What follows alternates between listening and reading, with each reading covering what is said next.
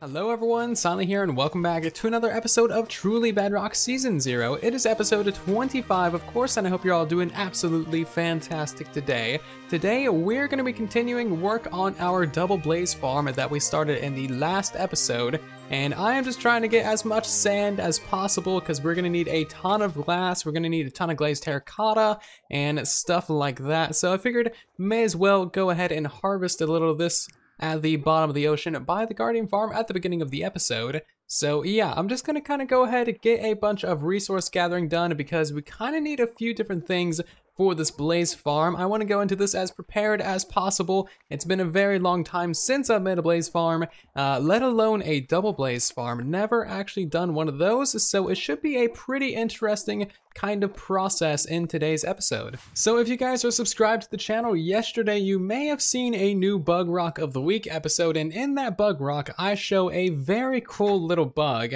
which basically allows you to get corals and seagrass and all that kind of stuff out of water and on dry land, and they don't die, they don't pop off, nothing happens if you give them a block update or anything like that. So on a live stream, I went ahead and did a little bit of, you know, just a little bit of decoration, just kind of sprucing up the island a little bit. I know it's the undead island. Actually, I just thought about that. It's the undead island. I guess we gotta tear all this stuff out. It's not allowed to be alive. But yeah, it actually looks really cool. I like the little bits of coral everywhere. And what we can actually do is replace the blocks underneath of this coral because it doesn't get a block update and it just kind of stays there. You can have this stuff floating, you can have it do whatever you want. It's a really cool bug. I would highly suggest checking out that Bugrock of the Week episode if you have not already, because this just has like infinite, endless possibilities for all of you guys who do building and terraforming and stuff like that. Like, it just looks so cool. I really love this because, you know, there's always like those texture packs and shaders that always have like the light breeze kind of effect where all the grass kind of just moves and sways. They usually have that effect on the leaves as well, but now we can have this effect in vanilla survival with just using seagrass. You can make it look really weird and stupid, like how we have two different types of seagrass right here. The standard 1 tall and then the top of a 2 tall one, or you can have just the standard 1 tall, you can have a 2 tall out of land, or you can have the top of a 2 tall. So the reason why I'm telling you guys all that is because I kind of restarted the prank war. Well, kind of. It's kind of retaliation. DaphneElaine may or may not have summoned a kraken to destroy our ship, so I just kind of targeted her pufferfish. I mean, you can probably see it, but I gave it a little bit of a mohawk using this new kind of floating seagrass trick, and it looks kind of cool, but it's also super janky because, like, it's really hard to do. It's a very tedious little process, but I was able to give it more or less a decent mohawk. There's a couple pieces missing here and there, but you know what? That's fine. That's just the style. Every now and again, you just have holes going through your mohawk. It's a stylistic choice. But we also have a little bit of coral here and there, a couple of these 2 tall grasses, and I think it looks kind of cool. I think this is an improvement, if anything. And we also have a little bit of signs down here. These signs were the bane of my existence for like 20 minutes. We were trying to type these signs on a live stream. Sorry, your pufferfish is going through a phase at the moment. You're in a yellow steampunk pufferfish with a mohawk. No one is going to listen to your authority. That's from the Yellow Submarine song. And all of those signs were just from like stream chat because we did this entire little prank on a live stream over on Twitch. If you guys haven't caught our live streams over on Twitch, then definitely come join us. They're really fun. We stream a bunch. We stream like 3 times a week over there. Drop a follow over there so you get notified. And there's a link down below. Of course, shameless promotion. But yeah, we do just random things over there. It's always a good time. So come hang out if you haven't already. Live streams are actually pretty cool. And of course, thank you to everyone in stream chat for giving me ideas and suggestions. This was entirely on the fly prank. I wasn't planning on doing a prank in that live stream, but it just kind of happened. Someone said, hey, put a mohawk on the pufferfish. I was like, yes, that is happening. So this wasn't my original intention for all the coral that we gathered in the last episode, but you know what? I think it's a pretty good use. It looks so cool. I love it so much, and I'm hoping that the next update doesn't break this. Definitely use this bug in your world while you can, because it is just such a cool one. It's not something that you really get the opportunity need to do all that often, so I would say go ahead and do it to your heart's desire while you still can in the 1.10 update. But I went ahead and I gathered up a bunch of resources for our blaze farms, a whole bunch of glass that we can then dye red later on, and a bunch of red glazed terracotta as well, some fire resistance potions as per usual, and then just some general building blocks. And we also have what should be enough redstone and general resources in the redstone box and also in the box of use as well. Hopefully we don't need any more than that. So at the beginning of this episode, I have a question for you guys. So please do let me know your feedback on this question in the poll in the upper right and also down in the comment section as well. But I'm wondering what you guys think we should do for decoration down here in the mini base. So I have little bits of plans for like the ravine area over there and this kind of wall over here for how we should go ahead and decorate that eventually. But the general theme down here is what I'm kind of struggling with. So me and Stream Chat came up with a few different ideas for the theme for this lower base. One of them was like steampunk, and that would totally go along with Zloy's entire build style up here. That is like the style that he always builds in, and he does it very well. Would be like steampunk. So if we build the lower base in the steampunk style, that would really match the rest of the island. So that'll be in the poll. And then the other one was kind of like a pirate's cove, kind of like run down, kind of, you know, just piratey. You can imagine what pirate stuff looks like. Everyone knows what it looks like. So that was like the second idea. I think that that would work out specifically very well, simply because we have the like back entrance, kind of back alleyway of the ravine over here. We have all these hidden entrances and exits everywhere, so that just kind of goes with the pirate theme, I feel. And also, you know, there's just so much aquatic stuff down here that just really fits with the pirate stuff. And finally, the other theme that was on the table for ideas was kind of like a ruined cave kind of build, kind of like what I've already started building a little bit on these couple of walls and out here in the ravine as well. And that is just kind of, you know, what you would expect. It's kind of like a cavern, it's overgrown, it's wet, it's dank, it's dark, and it's just kind of like a cavern and a cave. What do you expect? So there will be a poll in the upper right of the video right now with those three options: steampunk, pirate, and cave, and then probably the fourth option will be other. And depending on which one wins the vote and the poll, that will be the one that we actually build in the lower mini base in a future episode of Truly Bedrock. So choose wisely, because this is actually going to be like built in the world. And if you have any suggestions or feedback for additional themes, then of course let me know in the comment section down below. But without further ado, we should probably head out to the Double Blaze farm and actually get some work done in this episode. So here we are at the double blaze spawner. We have one blaze spawner and that thing of glowstone there, and another one and that thing of glowstone up there. And in the last episode, we kind of cleared out this area and mocked up how we were going to go ahead and actually, you know, make this into a farm. So this right here is the exact spot that we need to stand on to activate both of our spawners. And our kill chamber is going to be right here. It's going to be 3 blocks wide, and we'll be able to reach all the blazes in there and kill them and get all the experience pretty easily. So that shouldn't be an issue.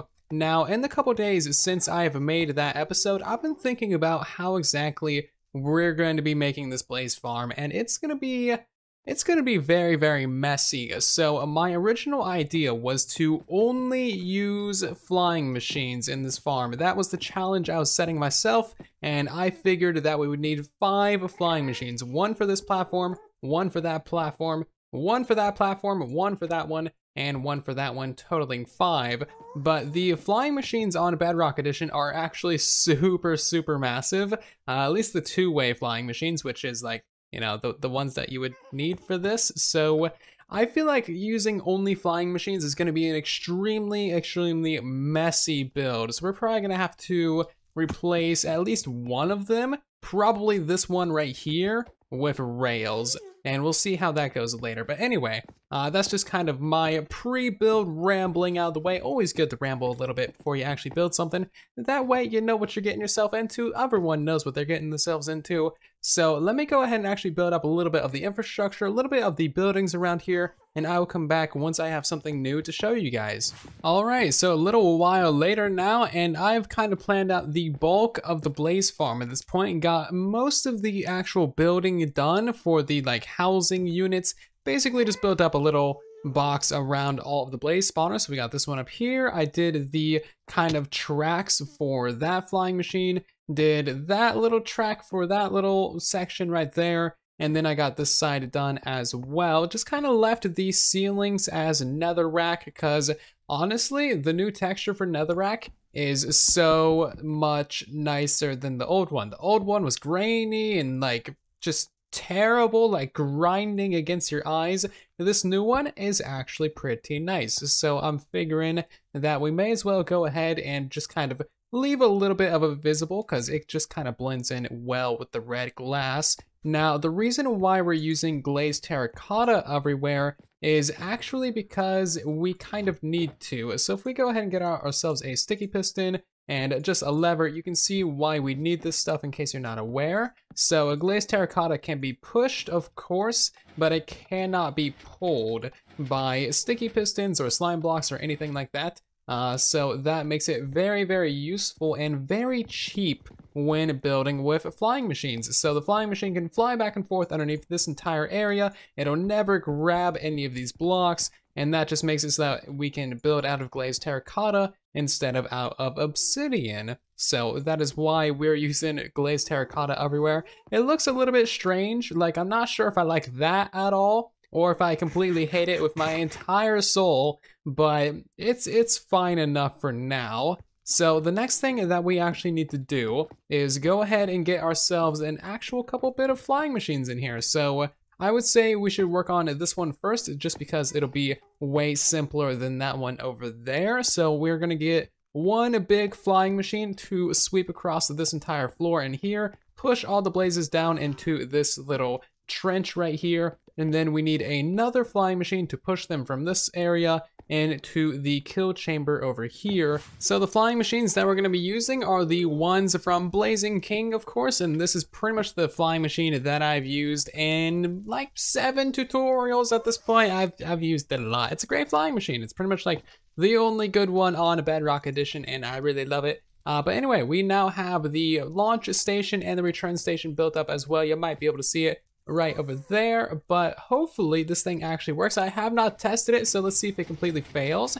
It looks like it is working perfectly fine. That's fantastic. So that's gonna fly back and forth and sweep all of the blazes down into this little trench right here. It looks like the return station is broken. There's a derp for you. See, that's why I recorded this. Oh, I just built it off. Oh, yeah, okay, that makes sense. I built this thing one block too far to the left, so I need to move that over and then fix that flying machine and then build up another one down here. So both flying machines are now in place, and these things are working like an absolute charm. You just gotta be really careful when you're working with these things because they do not care if they fling you directly into a lava lake. Like, these things could care less. So that makes it a little bit interesting, but this one is a little bit extended. I made this one a little bit longer just so that the return station is a little bit further back there and just plenty far out of the way, because we're gonna have a whole bunch of redstone actually right here in the kill chamber for some trident killers, which we'll get to in a little bit. But for the most part, this entire thing over here is actually totally done. This blaze farm, totally done over there. We just kind of need to work on this one up here. Now, the majority of this one is going to be pretty similar to this one over here. We're going to have one main flyer at the very top layer, a secondary flyer pushing all the guys that land in the trench to this little area down here, and then we just need to figure out how to get them from down here into the kill chamber. So let me get a little bit more work done on this. So here's the main flying machine, and this thing works perfectly as per usual. So we have upper flying machines and lower flying machines. Now it is flying machineception, flyception, flaception. I don't know, words are hard, but either way, we have a lot of progress done on this farm at the moment. Pretty much about 85% done, I would say. And all we really need to do now is get the blazes that are going to be ending up in this little area into the kill chamber. And I might be able to do that with a flying machine. Looking at it, we might barely just have enough room, so I kind of want to try it out, because I would love to have a flying machine only farm, and I just think that would be the coolest thing ever, because it just looks so cool. I mean, look at that. It just looks so cool.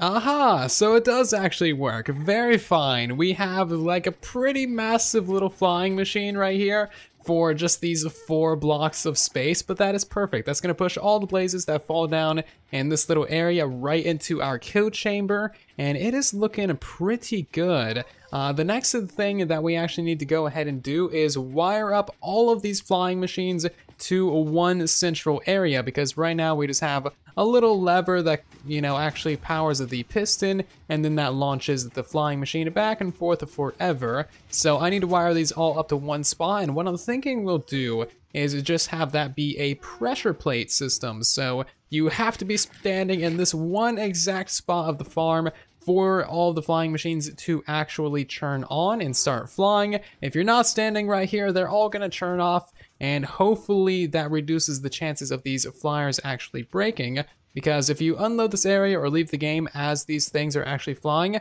they're gonna break. That's just how it works. That's how flying machines work on every platform. There's not much we can do about it besides, you know, kind of make some safety systems. So the pressure plate is gonna be my safety system. So I have been getting kind of carried away in this area, and that is actually a great thing. I love it when I get carried away, because then stuff actually like gets done for once, so that's nice. So right now I basically am just working on this little staircase. Done, that is good to go. And I also have this little mediocre at best hallway around the kill chamber over here. The pressure plate, safety pressure plate, is in place as well. So if we go ahead and stand on that, all 5 of our flying machines will activate. You can see that one's good to go, that one's going, that one right there is good, that one over there is good, and that one is good too.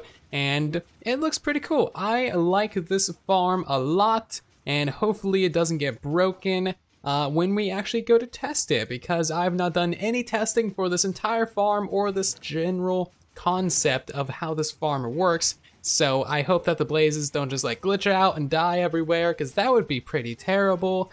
So I guess the first thing that we should do is step off of that thing, wait for all these flying machines to stop flying, and then we need to go ahead and remove the glowstone around that spawner and around that spawner as well. So what should happen when we remove all of this is we should get, yeah, blazes to spawn instantly. That's fun. We also got to make sure that we don't break the spawner, because that's a thing that can happen, and I've actually done that before when building a farm. Accidentally breaking the spawner is never good.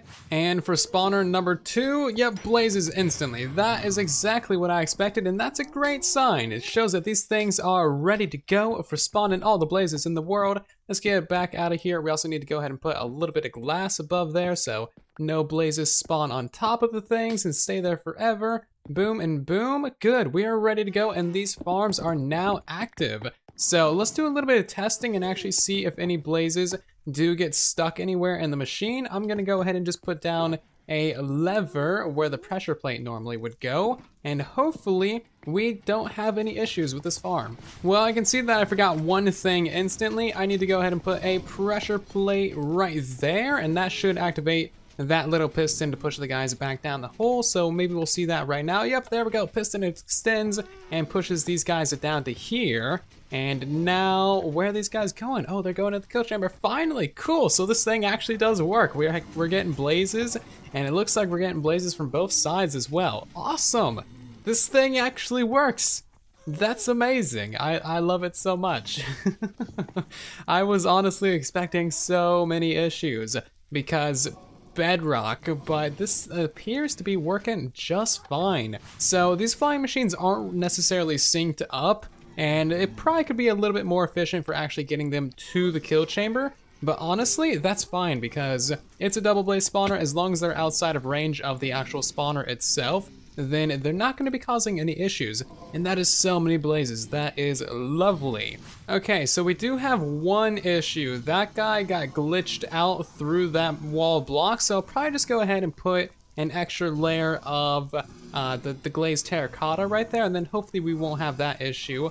But that seems to be a pretty niche case because we have so many blazes in here and we've only gotten one guy to escape, unless there's any more over here. It doesn't look like we have any escapees over there either, so sweet. This is working pretty awesomely. That is so many blazes. Now, what's gonna happen when I hit them? Nothing. Okay, cool. So I'm actually free to just like attack these guys. Technically the kill chamber is not completely done yet. We need to hook up a little bit of redstone, but it is working so well. So the bulk of the farm is actually completely done now, and as you've seen, it runs pretty smoothly. I added a few extra bits of glazed terracotta to the edges there, just to prevent the blazes from ever glitching out. Hopefully that actually helps. It might not, but it's the best I'm willing to do at the moment. So when the farm is actually off, a few blazes will actually end up in the kill chamber just from, you know, randomly pathfinding in here. So that's kind of cool. I mean, they're just kind of suicidal sometimes. That's totally fine. I understand. But now I actually need to go back to the base and pick up a ton of tridents because we need to work on that kill chamber a little bit more. Back from the base now, and I just grabbed a little bit of carpet and also literally a full shulker box full of tridents because, like, why not? We have like 3 times as many as this, so we may as well just dedicate those to this cause. But anyway, what we're going to build on camera right now is actually a little bit of a trident killer. This is basically a fully automatic way to kill mobs and also get the looting effect applied to them and experience drops from them as well. So basically the best way to AFK kill mobs in the game at the moment. So just kind of lever right here. We got some pistons over there with some carpet, and we're just gonna build up a little bit of a clock using a repeater and pretty much just a redstone torch. That'll just clock reasonably slowly. I'll put that one on 2 ticks, maybe 3. That seems about the right speed. So did that pigman just walk in here? He did, and he's walking right back out. Bye. So when we power that, that should then turn on. Fantastic, great. That is exactly what we want. And then we're just going to take that redstone signal from this clock and just kind of point that downwards into these pistons right there. And this is really super simple to set up. Just flick the lever, boom, those things and now clock. That is perfect. So if we go ahead and apparently just activate the flying machines, that's fine. We'll just get a few blazes in here. Perfect example. And we can throw some tridents on those carpets. I'm just going to place a couple on there. But as you'll see, oh god, there's actually a lot of these guys. Do I have any blocks? Thank you. As you can see, the tridents are actually, you know, damaging the blazes. We're getting experience from them as well. If we hold our looting sword, then we will also have the looting effect applied to them as well. So this thing actually works pretty well, and it's honestly just a really awesome little contraption for Bedrock. It doesn't work on any other platform. Bedrock is just buggy enough for this thing to work basically perfectly. But as you can see, it doesn't always hit them. It's probably messing up because I threw the tridents while the thing is moving, but that's what you get when there's a lot of blazes out here. Yeah, so we need to repair this a little bit, but as you can see, the actual trident killer itself is really quite very simple. So I guess the noise of all the flying machines isn't really gonna be an issue because these guys completely drown them out. I cannot hear the flying machines at all. And then the tridents drown out the blazes, so there's not really any issue of noise here. I guess you guys better like the sound of tridents though, because that is all you're getting.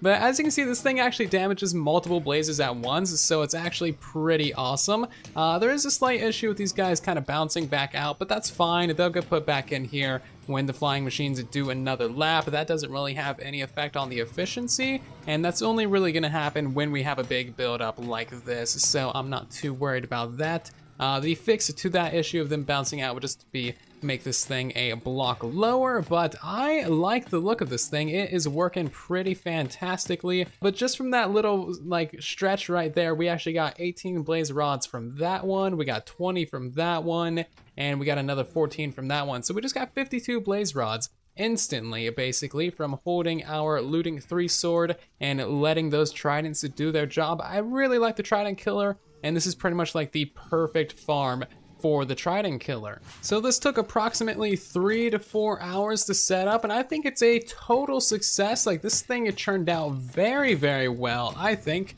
For my first time ever building a double blaze farm, and my first time building a blaze farm within, like, I don't know, probably a couple years at this point. Last time I did one was Silent Survival, like pretty much mid-season of that. So it's been a while, and I think this turned out very well. Do let me know your thoughts about this down below. I don't think there's really much else to do here on this project. I'm not going to worry about the outside. I kind of like being able to see all the redstone, and I pretty much cleaned it up as much as need be. And other than that, maybe we'll put some potions over here, like some harming potions or something like that, just to kind of dispose of the blazes.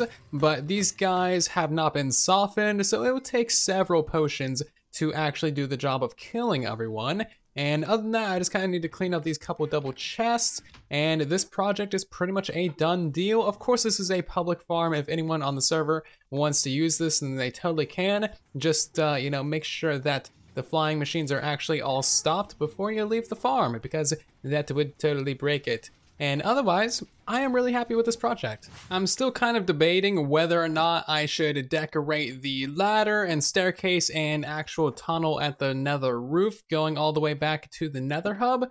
And I don't think I will decorate it simply because no one else on the entire server has made a nice looking nether tunnel, so might as well just keep with that theme. I put down a little bit of quartz and nether brick over here just to kind of make this part of the farm look good, but as for the actual nether tunnel, it can stay ugly for the rest of eternity. So I think what I'm gonna do is I'm gonna go AFK overnight over here at the Blaze Farm holding my looting 3 sword, and then at the beginning of next episode I will catch you guys. We'll see how many levels we got, we'll see how many blaze rods we have as well. Hopefully we don't overflow this storage, although that would be pretty awesome if we did overflow the storage. That would be a lot of blaze rods, more than anyone on the entire planet needs.